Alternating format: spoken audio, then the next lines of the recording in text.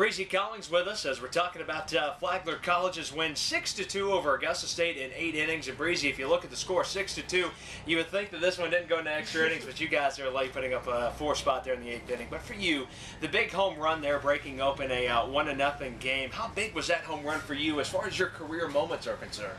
It wasn't my biggest career home run. It was my farthest, but not my biggest. But it was up there, you know. I had a lot of frustration going into that at bat, and when I connected on that ball, all the frustration went away. It was good. You've been kind of the anchor of this team as far as RBIs are concerned, racking up big numbers there in the middle of the lineup. Do you credit that a lot to what the team is doing in front of you? Yeah, I enjoy playing with this team because I know that people are going to get on in front of me, and I can get them in, and then when I get on, my team is going to be to back me up and get me in.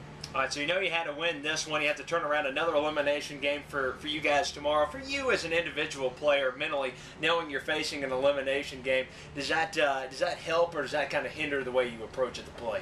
It helps knowing that we have to win this game and that we need to just go out there and put our everything into it. Breezy Collings and Flagler will take on North Georgia tomorrow in the championship round. Breezy, best of luck. Thank you.